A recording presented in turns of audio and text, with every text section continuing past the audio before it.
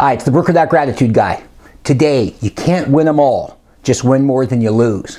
I was doing a talk last week and somebody came up later and they said, well, you know, I thought about so-and-so and I think I would have done this differently. And I was sort of surprised that you didn't say this or you said that. And I just looked at them and it just sort of instinctively came out. And they said, well, you can't win them all. But then I started thinking about how do we react to criticism in our life and constructive input or whatever we want to call it. And how grateful should we be for the message that we have in our brain and that we're staying true to ourselves.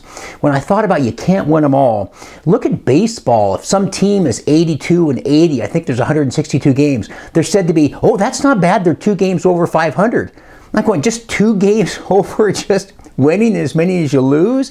And I started thinking, well, look at all those comparisons. Baseball is such a great analogy. If you have a 300 hitter, that means he's phenomenal, or she, whoever, but that means they strike out or out 7 out of 10 times. So think about that when you're thinking about how grateful you are for your message, for your passion, for your drive and energy in this world.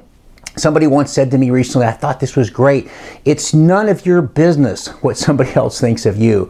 So the next time you're thinking about what you're doing in your life, the drive that you have, the energy, the passion, whatever you want to accomplish in your life, think about how grateful you are to have that energy, to have that message, but also to remember, you can't win them all. Just win more than you'll lose, and I think you'll have success. And I think so often we're affected by this input around us, and you know what? If you're helping one person today, that's one more person that got help yesterday. But most of all, help yourself. Be true, be grateful, be kind, appreciative, and thankful to yourself, and your message and your life and everything around it will work much better.